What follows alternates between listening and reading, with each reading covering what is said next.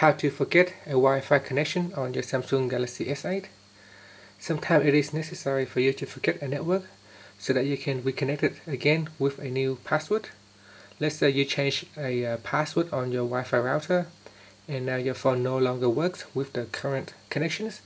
You will need to disconnect it by simply forgetting the network and joining again. To do so, first press on the home key at the bottom to go back to your home screen. From here you can either swipe down and go into settings, tap on connections, then tap on the Wi-Fi connection here, then tap on your current Wi-Fi connection, and on the pop-up screen tap on forget. So that's one of the way you can get into here. Otherwise you can use the shortcut by swiping down the notification bar, then tap and hold onto the Wi-Fi icon, and this will take you directly to the Wi-Fi setup screen. From here you can also tap on it to forget a network.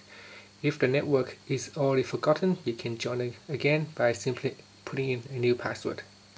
And that's it. Press down the home key to finish.